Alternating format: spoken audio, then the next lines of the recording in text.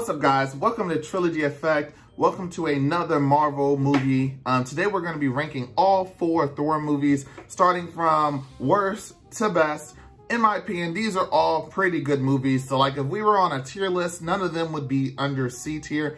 All 4 Thor movies are pretty good, some better than others. Before we jump into this, I just want to introduce myself. I'm Trilogy with Trilogy Effect. We do lots of gaming, movies, manga, all kinds of content on my channel. We have rankings, tier lists, all stuff. It's all sorted by playlist. You can check it out. I would really appreciate that. In the comments down below, let me know what's your favorite Thor movie. And with that said, like, comment, and subscribe. It really helps the channel. That said, let's jump into it. Starting on number 4, the least favorite movie for me, in my opinion, and this is kind of a toss-up. Number 4 and number 3 are really close in my opinion, but I'm going to put Thor 1 at number 4. And hear me out, I know a lot of people hate Thor 2. They hate it.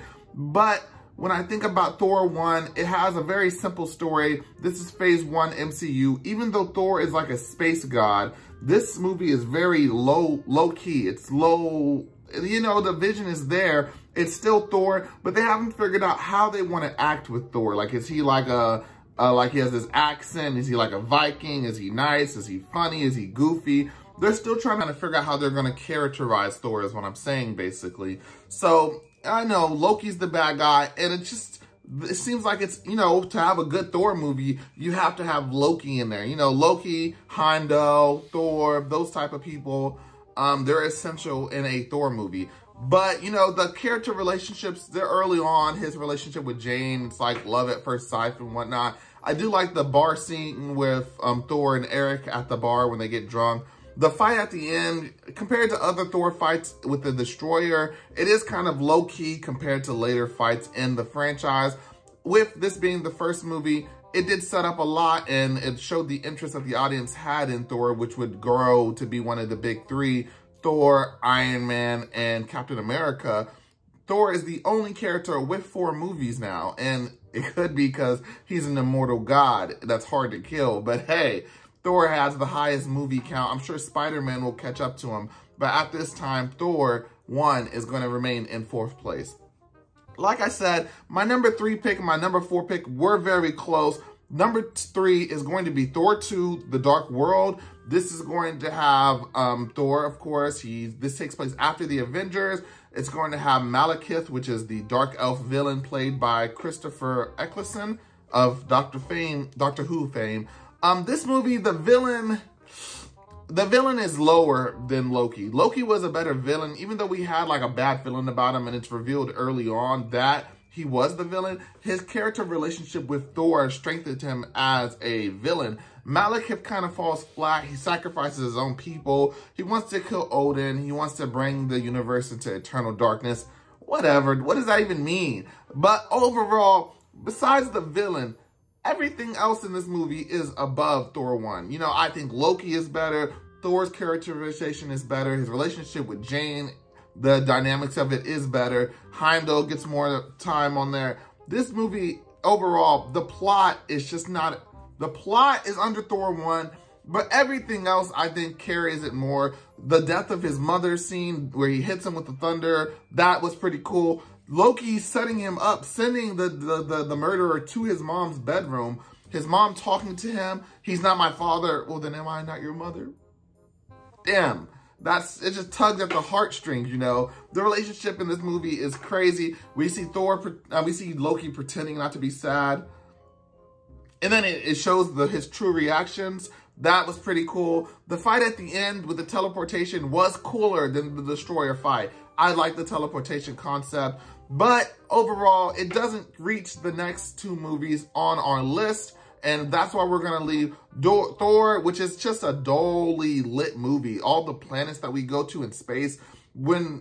I don't know if this was before Guardians of the Galaxy, but Guardians of the Galaxy planets are bright and vibrant. And the Thor movies, the worlds we go to, they're just dark and dusty. And besides Asgard, it's just nothing appealing about space. Whereas the first movie, we never leave Earth. We actually go places in this movie. And I do appreciate that, since Thor is a space Viking. But that's why we're going to put Thor, The Dark World in 3rd place. Coming in for our number 3 pick is going to be the latest Thor movie. This is going to be Thor, Love and Thunder, fresh out the theater. I just saw this movie last night, and I quite enjoyed it. I did think it was a little overhyped because there were people out there talking about it was the best Phase 4 movie. I'm talking like, so have you not seen Spider-Man No Way Home?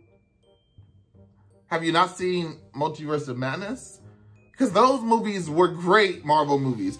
Spider-Man No Way Home is like my favorite Spider-Man movie, and I don't care if it plays off nostalgia. And then, hey, Multiverse of Madness, that's probably like a top 10 movie for Marvel out of 40 movies, you know, so that's still very high.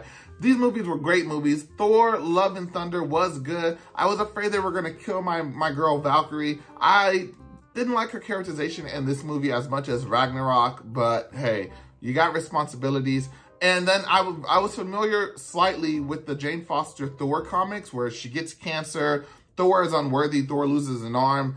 But that was pretty much the extent of what I knew. I knew she was on chemo, and whenever she used the hammer, it was basically resetting her chemo treatment so she wasn't getting better, which they do something similar in this movie. But I was surprised they gave her cancer. I was like, dang, that's dark. You know, a lot of times they don't like to put those realistic themes into the Marvel movies, like Iron Man being an alcoholic. They just don't do that kind of stuff. But I enjoyed this movie. I mean, I was glad that the black and white sequence was not too long because I'm really not a fan of black and white movies.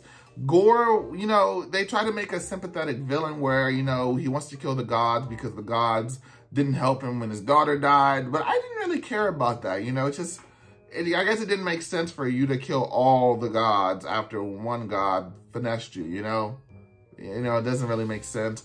But I did like to see the interactions between Jane and Thor. It was refreshing to see them acting different because Thor is usually, you know, the god and Jane is usually the mortal. But in this movie, they were more equals, you know. I thought that was really cool. I did like this decision ultimately that Jane decided to be a hero. And even though it cost her a lot in the end, I thought it was, you know, it was in character. It was, you know, they didn't force it. It seemed like something Jane from movie 1, if she had the power to do, would have done. And overall, I like this movie a lot. We got to see Eternity kind of from the comic books, which is pretty cool. They didn't really touch on how the wish thing works. Like, if Thor knows about the wishes, why doesn't he just go back, make some wishes, bring back his brother, bring back his dad, bring back his mom, bring back his country, bring back his people, bring back his hammer? Like, he could just keep spamming these wishes, but he doesn't. So I'm not really sure the justification for that, you know? I don't know. And then as far as that goes, it's not a Thor movie unless someone dies. Thor has the saddest story of all Marvel movies. It's so messed up. Like, it's so messed up, man. That's pretty much it. That's all I have to say on Thor, Love and Thunder. I wanted to speak on it a little bit longer since it is the newest movie. I didn't want to spoil too much, so that's pretty much it, guys, on Thor, Love and Thunder. I don't think it's the #1 movie, but it's definitely better than the first 2 movies. Taika Waititi's characterization of Thor is perfect. Up next for our #1, you know there's only one movie left. The last and the best movie for Thor in his franchise is going to be Thor Ragnarok. Thor Ragnarok was pretty good. I mean, it had the Hulk in it, so we got the mini Planet Hulk art because we're never going to get that in movies. We got the introduction of Korg, Meek, Valkyrie. We got Jeff Goldblum as the Grandmaster, the planet of Sakaar, all of the gladiator matches. Those were pretty cool. The humor on this movie is perfect, whereas I think Thor Love and Thunder overdoes it a little bit. They use humor at the expense of the movie, which is very common in the Marvel movies. But, you know, I think the humor in this movie is perfect. And I really missed out on the Hulk in Love and Thunder. Like, where's the Hulk? I felt like he would have been a perfect addition. But with us now having the Professor Hulk, I doubt we'll ever get those kind of Hulk, Thor, Valkyrie vibes again, just because Banner is in control of the Hulk. But I mean, the plot was great. Hela as a villain was very great. I didn't like how they killed his friends off with like no fanfare. I did like that we finally got to see the return of Lady Sif in the in Thor Love and Thunder, even though she didn't do anything the whole movie. I was hoping she was actually going to have a role in the movie, maybe like a love triangle type thing. It would have been cliche, but I feel like it would have been better than what they actually did with her. And then Heimdall has a son out of nowhere. Like, what? I just felt like there were a lot of contrivances in Thor Love and Thunder that I didn't feel in Thor Ragnarok. I mean, the plot of the movie kind of made, it made much more sense.